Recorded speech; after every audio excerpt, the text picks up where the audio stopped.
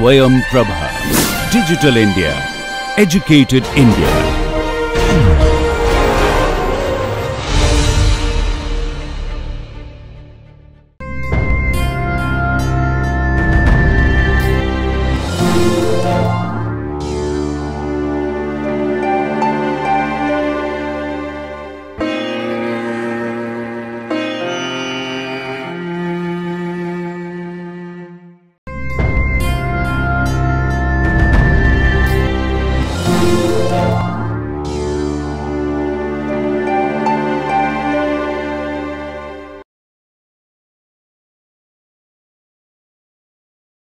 Today we'll talk about more examples of modules.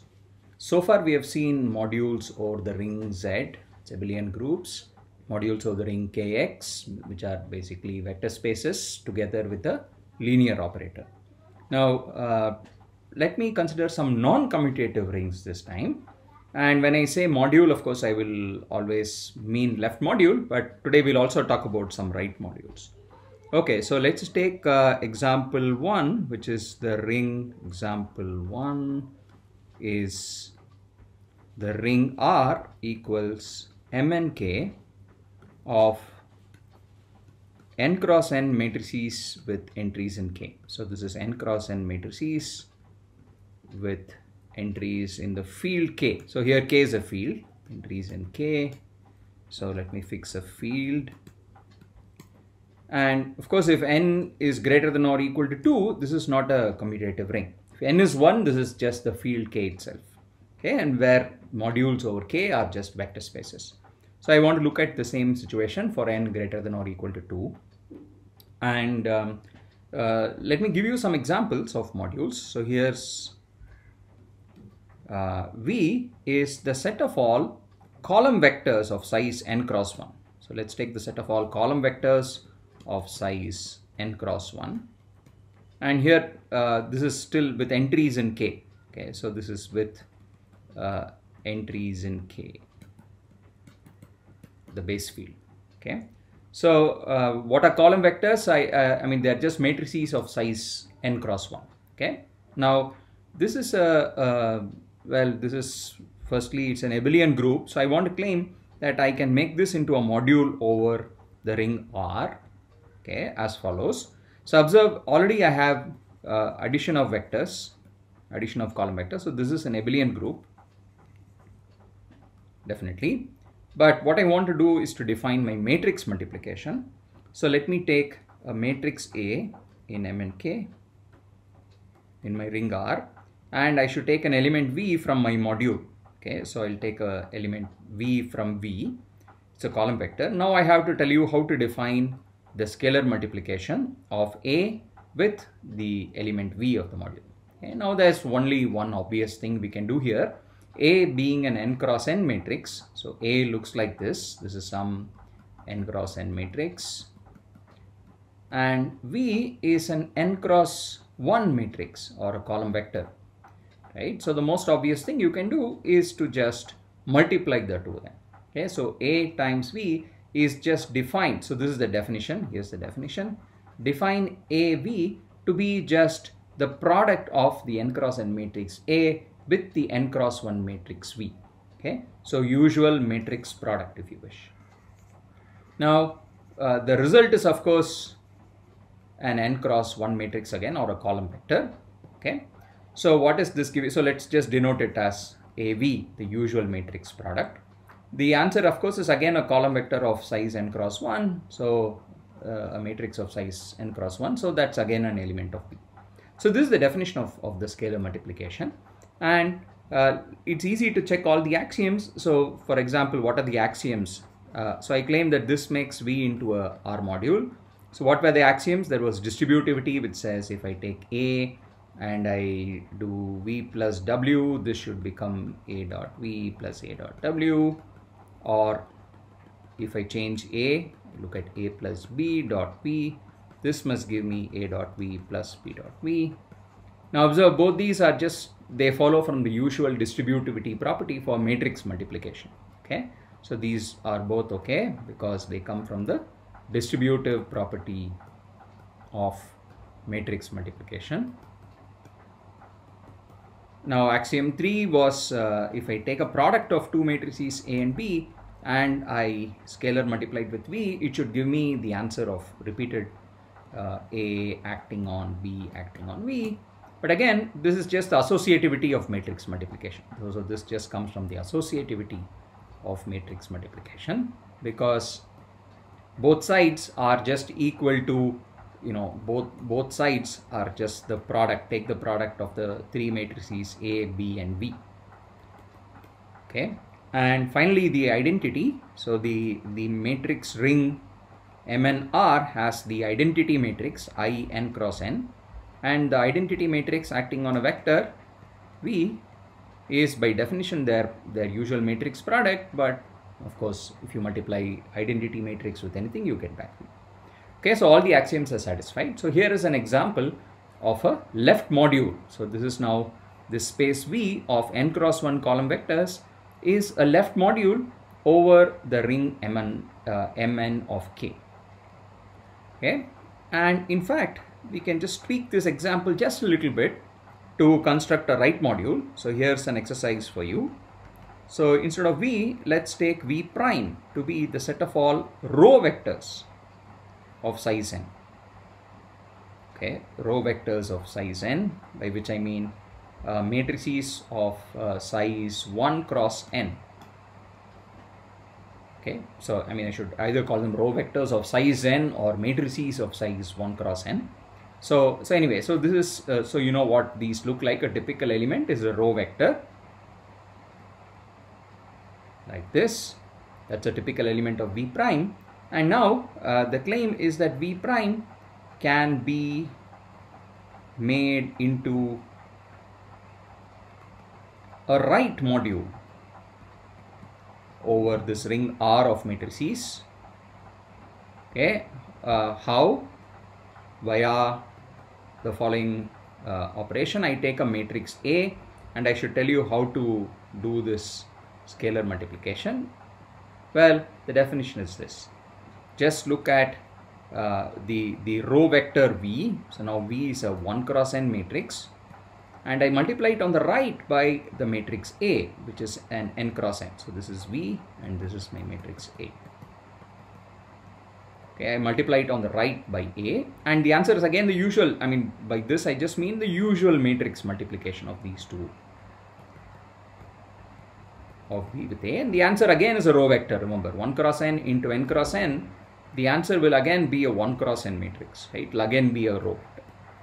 Now this is a right module, not a left module, because if I take a product of two matrices A, B and I try to act it upon V according to this definition, then this is just the matrix product V into A into B, but that's just the same as what you would get if you first multiplied V with A and then multiplied the answer with B. So in other words, this is what you would get if you took V, you first acted on it by A, or scalar multiplied it by A and then scalar multiplied it by B.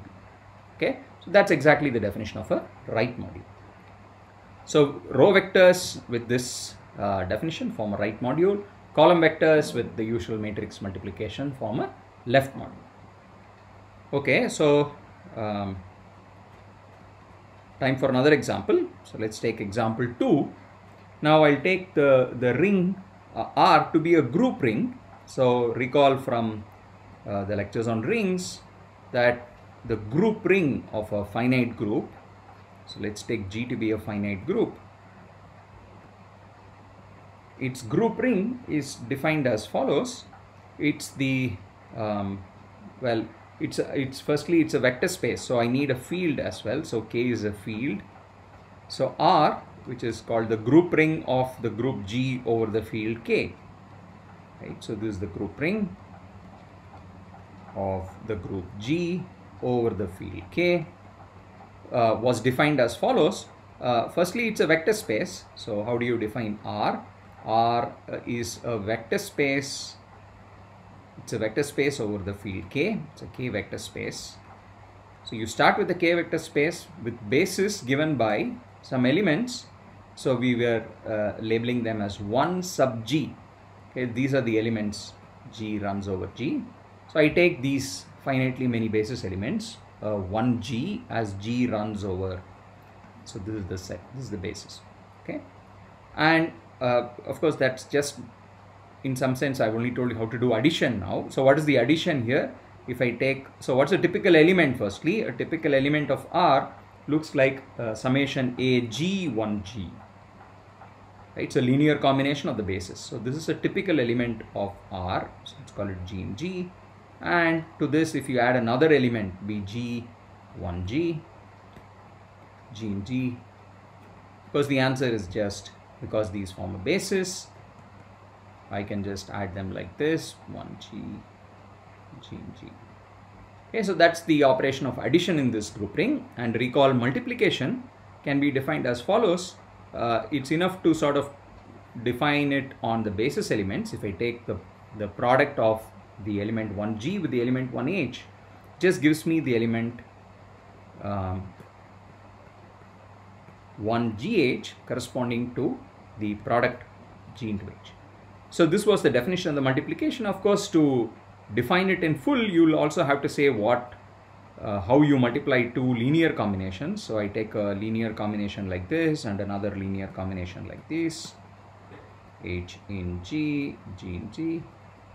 Now I sort of just use this rule above and compute it bilinearly. In other words, I just expand it out in full.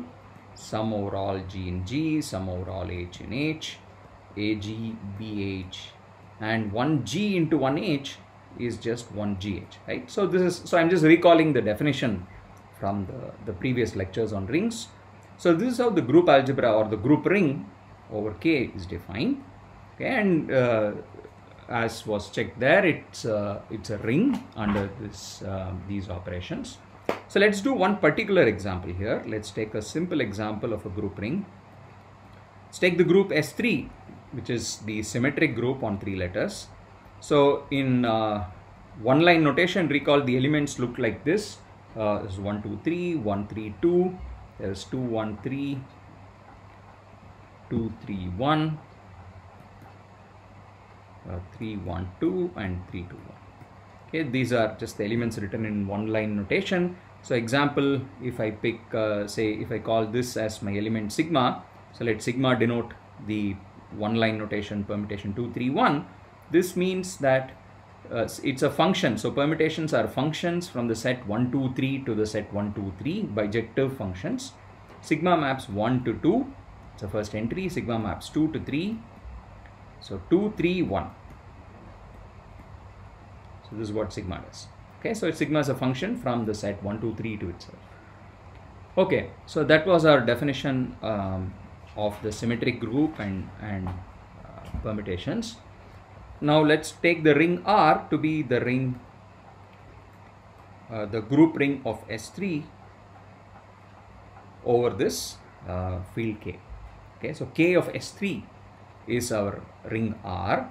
So recall, what does this mean? It means I have a basis as a vector space. This is a 6-dimensional vector space. It's got basis indexed by, I put 1 sub 1, 2, 3, 1 sub 1, 3, 2, 1 subscript 2, 1, 2, 1, 3, 2, 3, 1, etc. Okay, each element of S3, to each element there corresponds a basis of this space. And the multiplication is the key thing here. It's 1G into 1H multiplies in this particular way. Okay, so let's construct a left module for this ring R. Okay, so I'm going to construct the following left module. So let me tell you what this space M is going to be. M is just a space K3, okay, by which I mean the 3-dimensional vector space over K, which I will think of as column vectors of size 3. So let's think of K3 to be the following set consisting of all column vectors x1, x2, x3, where xi's are all elements of K. Okay, so this is a 3-dimensional vector space, if you wish, over K, over the field K. Now I claim that this set M can be made into an R module. Okay, so I have to define the scalar multiplication. Observe, M already has an addition, right? This is just all column vectors. It's in fact a vector space over K. I certainly has an addition. Okay, under that addition, it's already an abelian group. So that part is okay. It's only the scalar multiplication that we have to define. So let's define it in the following manner. So we say that, so we now define. So I have to tell you, given an element x1, x2, x3 of my module M, of my space M, I have to tell you how to scalar multiply it with every element of my ring R. Okay. Now let me tell you for a start how to scalar multiply it with a particular basis element of my ring R. This special element 1 sub G for all G. So let me take some sigma. Okay, so let me take sigma to be some element of my group S3. For this element sigma, I will now tell you how to scalar multiply the vector x1, x2, x3 by the ring element 1 sigma. Okay, so what is this? So here's the definition. This is defined as follows. It is x, so it permutes the x's just like whatever sigma would do. Okay, so this is x sub sigma inverse 1, and we'll just see why the inverses are required in a second. So I put sigma inverse to x sub sigma inverse 3. Okay, so this is my definition. Each vector x1, x2, x3 column vector is mapped to the vector x sigma inverse 1, sigma inverse 2, sigma inverse 3. So let's do an example. This is for any sigma. So maybe I should so this is for all sigma in S3. Let's take that particular sigma that we looked at in the previous one. Let's take this example. Okay, so if I take this particular sigma 231 example, if sigma is 231, what will 1 sub 231 do, okay, when it acts on x1, x2, x3? Well, the answer is it will map it according to this formula. So recall, what was sigma doing? Sigma was mapping 123 to 231. Okay, so in particular that means if I take the inverse of sigma, the inverse map, then sigma inverse will map 1 to 3. Okay, so let's write that down. What does sigma inverse do? Sigma inverse maps 1 to 3. Okay, so let's go back up again. Sigma inverse of 2 is upstairs here is 1. Sigma inverse of 2 is 1. And sigma inverse of what's left? Sigma inverse of 3 is 2. Okay, so that's what it does. So let's just see what that means. So this is x 3 on top, x1, x2. Okay, so the element 1 sub 231 acting on x1, x2, x3 gives me x3, x1, x2. Okay, so you see what it has done. It has taken x1, the element x1 here, which occurs in the first place, and it has moved that x1 from the first place to the second place. Okay, so remember that's how sigma acts, right? The action of sigma, let's write sigma here. Sigma maps the number 1 to 2, maps the number 2 to 3,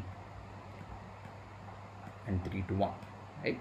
So now this action here, you should remember it as follows. It takes the element in the first position and moves it to the second position. Okay, now sigma of 2 is 3, so the x2 which is in the second position is now moved to the third position, and 3 which is in the third position, x3, gets moved to the first position. Okay, so this is what this particular element 1 sub 231 does. More generally, if I take 1 sub sigma acting on x1, x2, x3, it will act in the same way. So I need to put the inverses here for a reason. We'll see soon. It's to make it a left module rather than a right module.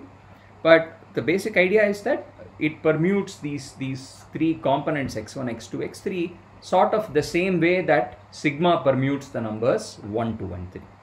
Okay. So I have defined this action. Of course, I have only defined it on the basis elements. It's sort of clear what I need to do in general. So more generally, I need to complete the definition by saying, if I have a linear combination of these guys, C sigma 1 sigma, if you wish, sigma running over G, then that acts on a vector x1, x2, x3. I just expand this summation here, x1, x2, x3, The answer is just summation sigma C sigma, and one sigma acting on this vector, which I know is x sub sigma inverse 1, x sub sigma inverse 2, x sub sigma inverse 3. Okay, so I complete the definition in this way. This is the full-fledged definition. So this is for C sigmas. So what are the C sigmas here? C sigmas are just elements of K. So they are just for all constants, for all elements C sigma of K. Okay, and for all x1, x2, x3 also in K. So this is also for all x1, x2, x3 running over K. Okay, so this is the full definition of the scalar multiplication. So now we need to check that this is in fact a module, okay, which means I need to check all the axioms again. So let's check that claim this makes M into a left R module.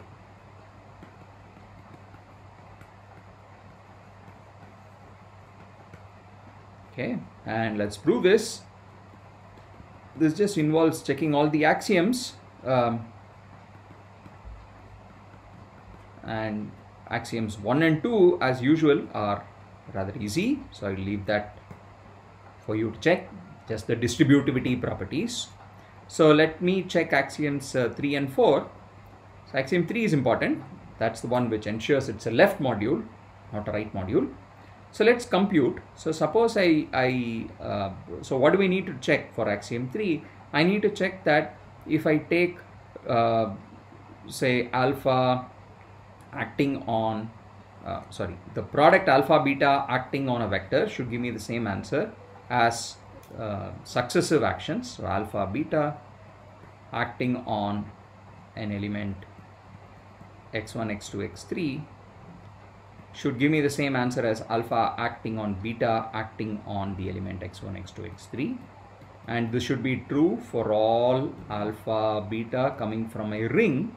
The ring here, remember, is the group ring of S3, and for all elements x1, x2, x3 coming from my module M. Okay, now in this case, of course I should in general pick alpha beta to be any elements of KS3, meaning any linear combinations. So I should pick, for example, alpha to be something of this kind, beta again to be some such linear combination. But it's sort of enough to check it on just the basis elements for a start, and then, you know, if it works nicely there, then taking sums will usually work out nicely. So let me just check it on the basis elements and allow you to check the entire linear combination.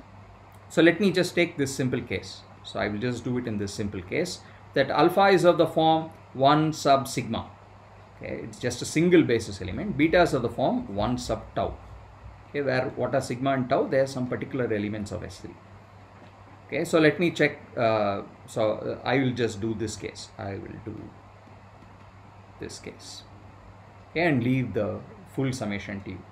So let's compute the left hand side. Okay, so what is the left hand side here? It's this guy. So let's compute this. The left hand side turns out to be alpha beta times this. And what's alpha beta here? It's 1 sigma 1 tau. That's the product alpha beta acting on this vector x1, x2, x3. Okay, but 1 sigma 1 tau by definition is 1 sigma tau acting on this vector x1, x2, x3.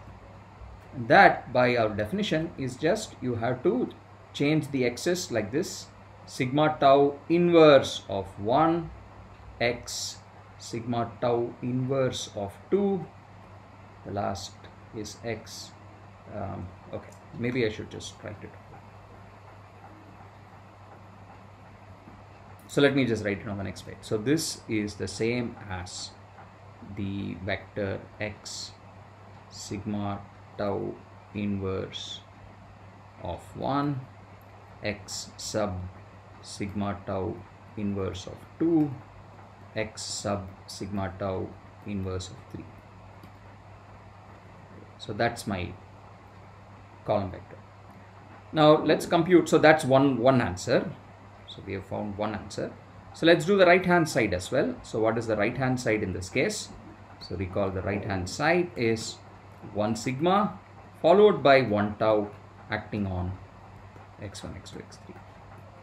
Okay, so we have to do this a little more carefully. So let me do it slowly. If I take 1 tau first, so let me compute what's on the inside. I take 1 tau and I act on x1, x2, x3. Now when I do that, by definition, this is the vector x tau inverse 1, tau inverse 2, tau inverse 3.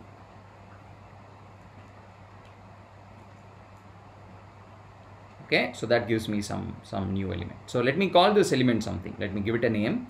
Let me call it y1, y2, y3. So the three numbers, the three components are y1, y2, y3.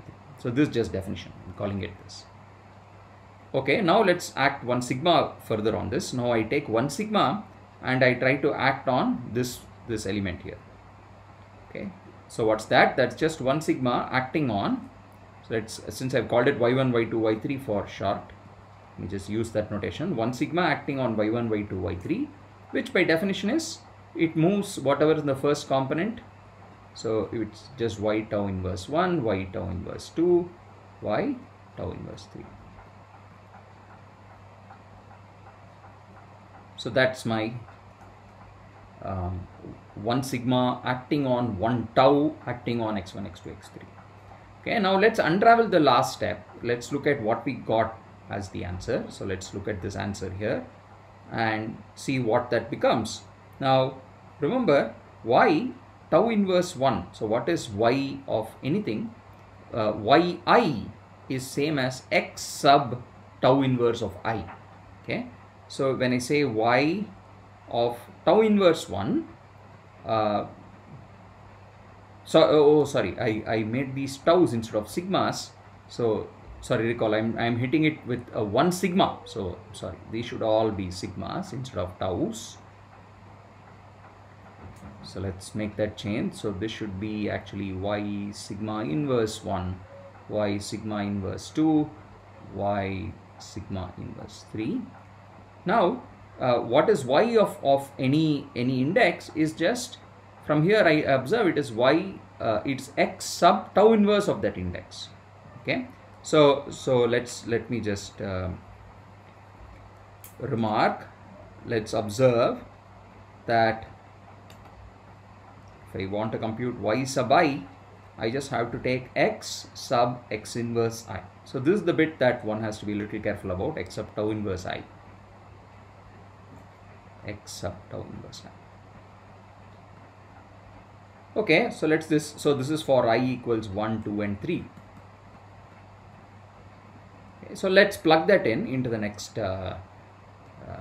page. So I conclude that if I take 1 sigma and then act it on 1 tau on x1, x2, x3, the answer is x sub, let's go back up, it's y sub sigma inverse 1, but y sub sigma inverse 1 is x sub tau inverse sigma inverse 1. Okay, so it is tau inverse acting on sigma inverse 1. Same thing, x sub tau inverse acting on sigma inverse 2, and this becomes x sub tau inverse acting on sigma inverse 3. Okay, so what does that mean? Finally, I conclude that this is the same as x sub, so tau inverse sigma inverse, remember, is just sigma tau the whole inverse, x sub sigma tau the whole inverse, and x sub sigma tau the whole inverse 3. Okay, so that's the same as what we got on the left hand side. Okay, so this proves that axiom 3 holds. In other words, it's a left module. Axiom 4 is again easy, so let me leave axiom 4 as an exercise. So you just got to check what the identity element is. Recall the identity element of this ring R is just the element which is called 1 sub the identity. Okay, so exercise is use the fact that this is the multiplicative identity of this ring.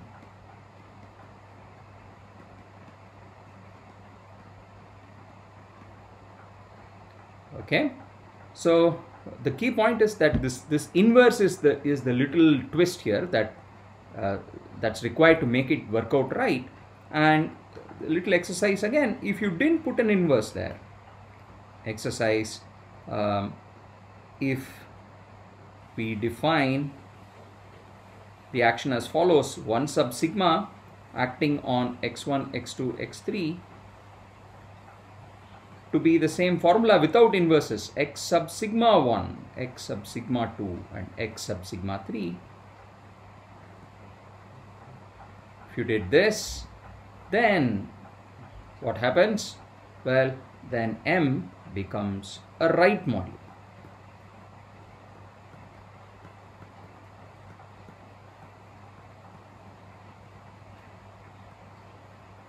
Okay, so that's the interesting bit here. Okay, excellent. And my final example for now is a sort of a general one. So this is if let R be any ring, let R be any ring, then R actually is a left module over itself.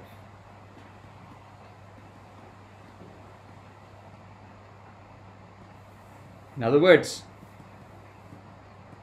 i.e.,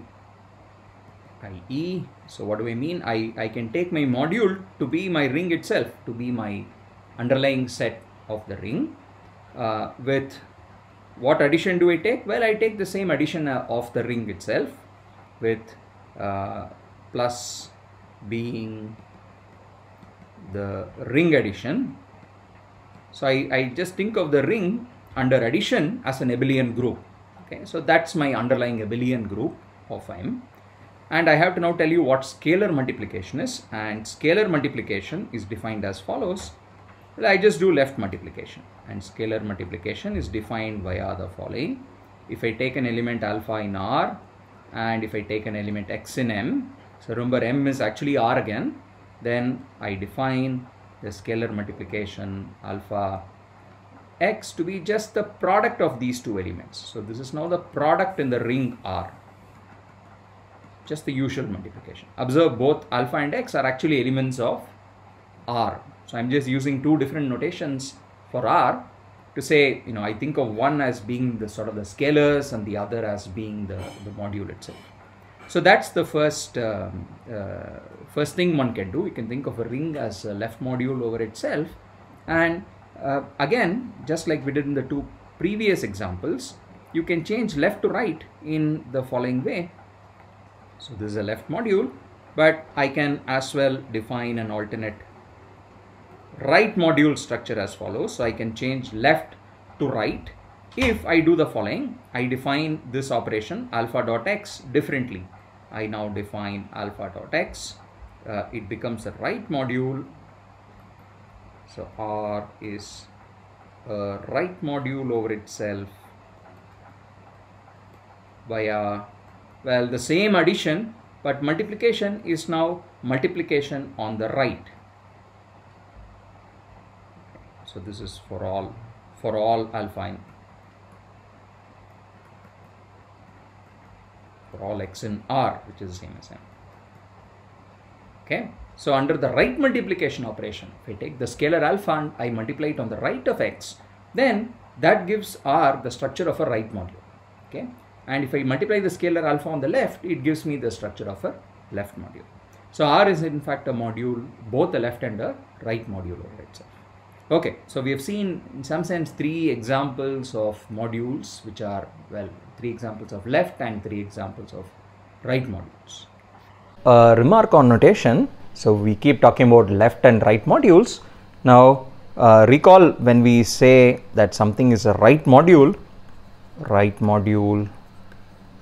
over a ring R just means that I have elements alpha for all alpha in R. So M is a right R module, just means I have a notion of, so there is a scalar multiplication, there is a notion of scalar multiplication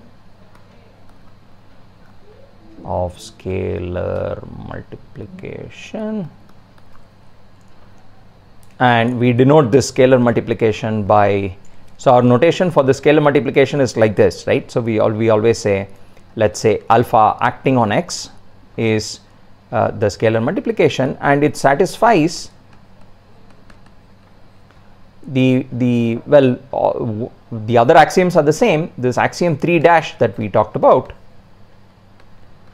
that's the key here, which is if I multiply alpha and beta and then I scalar multiply it with x, then the answer is beta scalar multiplying alpha scalar multiplying x, right? That's the order.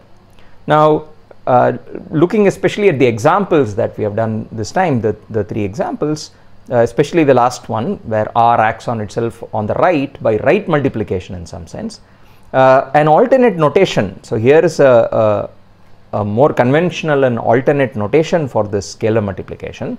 So instead of, so if you have a right module, then we usually write the scalar on the right of the vector. Okay, so we write more conventionally usually in the following order. So this is only for right modules. So if M is a right R module, then the scalar multiplication by alpha, okay, scalar multiplication of x by alpha if you wish, scalar multiplication of the element x in M by the scalar alpha in R is denoted as follows. We say x scalar multiplication alpha, well, alpha is thought of as being a scalar that multiplies on the right. Okay, now why is this? It's slightly strange if you're used to seeing scalars, you know, thought of as being multiplied on the left. Now why is this alternate notation somewhat better? Because it captures this axiom 3 prime notationally in a more pleasing way, which is that x scalar multiplied by alpha beta is, well, what does this say? It says if you want to scalar multiply x by alpha beta, you must first multiply by the scalar alpha, then by the scalar beta. So this is in our new notation, it just becomes this x first you scalar multiplied by alpha, then by beta. So in some sense it flows in the same order.